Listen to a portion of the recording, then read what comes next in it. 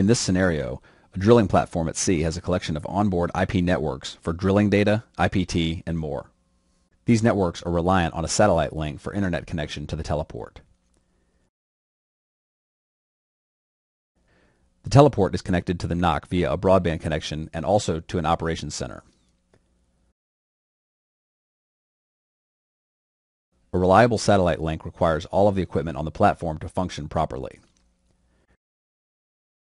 Failure of any of these devices can cut the platform off from the rest of the network. In this case, a problem with the satellite modem has occurred, breaking the satellite link.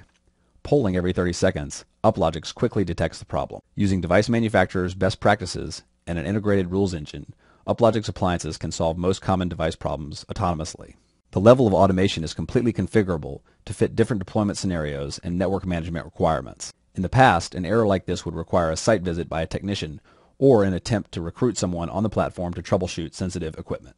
If Uplogix can't fix the problem autonomously, an admin at the NOC can connect to the Uplogix appliance over a low Earth orbit satellite.